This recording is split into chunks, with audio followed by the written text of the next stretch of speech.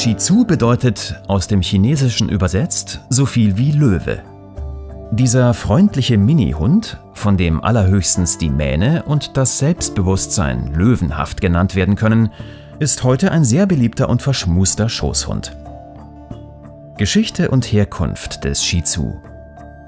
Ursprungsland des Shih Tzu ist Tibet. Schon im 7. Jahrhundert soll es dort in den Klöstern derartige Hunde gegeben haben. Man sagt, Buddha selbst soll einen Hund besessen haben, welcher die Fähigkeit hatte, sich in einen Löwen zu verwandeln.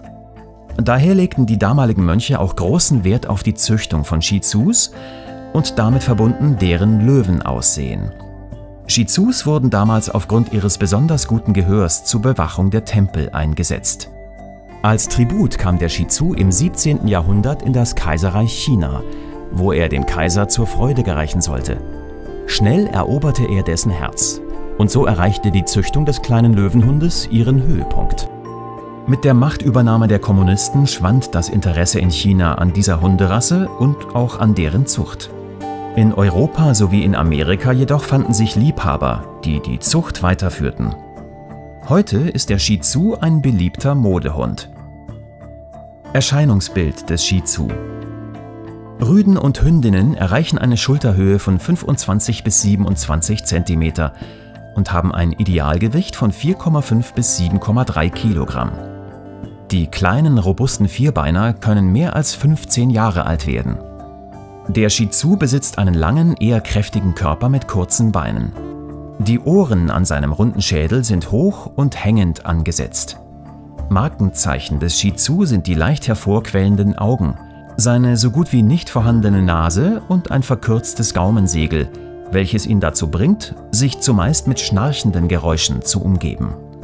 Die Farbe seines Fells kann unterschiedlich sein, denn in der Zucht sind alle Farben erlaubt.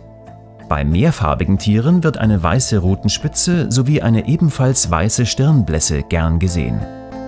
Das Fell an sich ist lang und dicht mit einer dichten Unterwolle. Wesen und Charakter des Shih Tzu. Aufgrund seiner ruhigen, freundlichen, verschmusten und sehr sensiblen Art, vor allem seiner Familie gegenüber, ist der Shih Tzu ein beliebter Gesellschafts- und Begleithund. Er ist sehr aufmerksam und enorm selbstbewusst. Dabei demonstriert er gerne seine Unabhängigkeit, indem er selber bestimmt, mit wem er engen Kontakt wünscht und mit wem nicht. Zuwendung des Menschen kann er zuweilen ziemlich penetrant einfordern, was sich meist im Hochspringen, Winseln oder Bellen äußert. Gegenüber anderen Hunden ist er in der Regel freundlich. Als Rüde lässt er jedoch, selbst größeren Hunden gegenüber, gerne seine Dominanz spielen.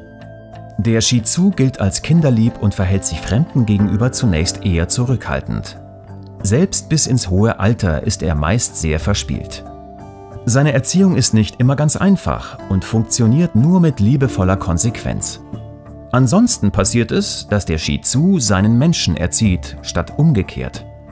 Auf Schimpfen reagiert er oft mit Ignoranz oder Arroganz. Auslauf und Pflege des Shih Tzu.